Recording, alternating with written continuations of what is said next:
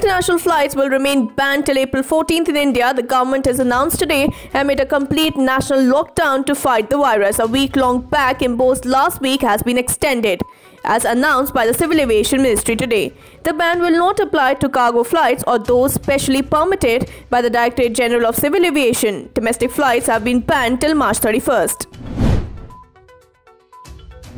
The All India Institute of Medical Sciences has set up a task force to develop a management protocol for COVID-19 and has constituted several committees to be able to respond to challenges which may emerge in the coming days due to the rising number of infections.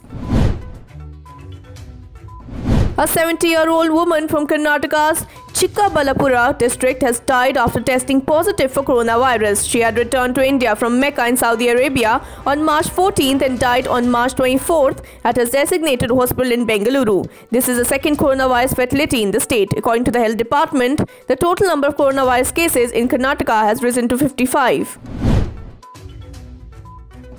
While briefing on the coronavirus outbreak, the Health Ministry has said that there is still no hard evidence to say that there has been community transmission of coronavirus in India, while dedicated COVID hospitals are being built in 17 states across the country. According to the official figures, 42 fresh cases and 4 deaths related to COVID-19 have been reported in the last 24 hours.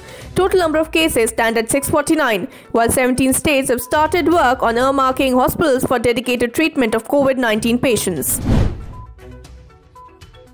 Finance Minister Nirmala Sitharaman announced a Rs 1,70,000 crore relief package for the poor. One set of measures by the government is direct cash transfer, and another set of measures is food security. Also, Nirmala Sitharaman announced a Rs 50 lakh per person medical insurance cover for essential service providers, including the doctors.